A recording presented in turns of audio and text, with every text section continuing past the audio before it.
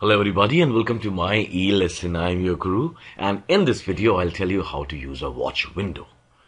Now what is a watch window? Well, this is a watch window. What does it do?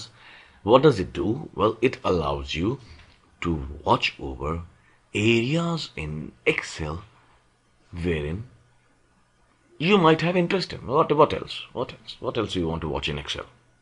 Okay. Excuse me.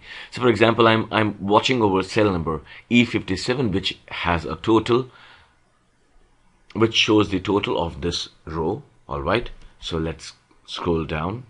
Now you see that while I'm scrolling down, this window stays here. Scrolling further down, the window still stays here. That's the benefit. That's the watch window. It does not allow you to lose focus of whatever you are tracking. So this says that it is looking over this cell E57, which has a total of, which is reflecting the total of this row, which is 1,07,264 rupees, dollars, whatever you want to say. And it also tells what's the formula it's using, what is the name of the cell. I'll also tell you how to give a name to a cell, what's the name of the sheet, what's the name of the workbook. All right. Now that's a watch window.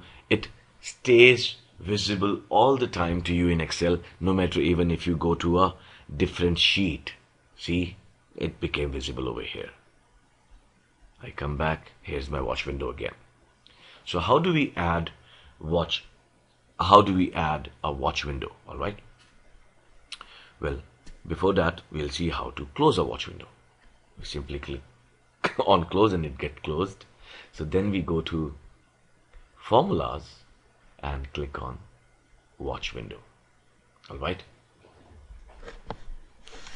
And here it comes back again. Now I want to say delete these two watches that I've had. So I'll click on delete watch. Now I'll add them. Now I'll tell you how to add a watch.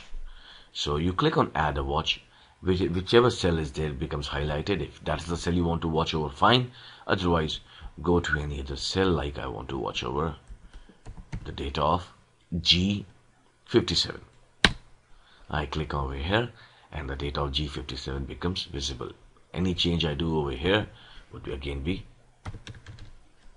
reflected across here also. All right.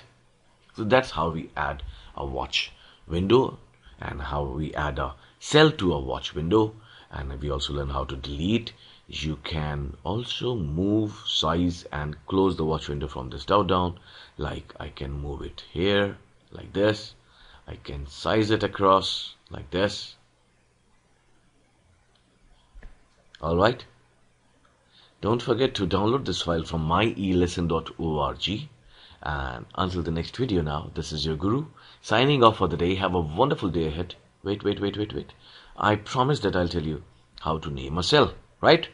So G57, let's name it. It's the total of February. All right. So whichever cell you want to name, just click on that cell, go to this name box and give it a name. Just see that you don't put a space in between the names. So Feb total, that's the name I give. Press total, press enter, and it has a name. The benefit of giving a name to a cell is that when you go to the name box, you choose any total, any name, it will take you directly over there. All right. So I hope you liked this video. So until the next video, again, this is your guru signing off for the day. Have a wonderful day ahead. Happy learning.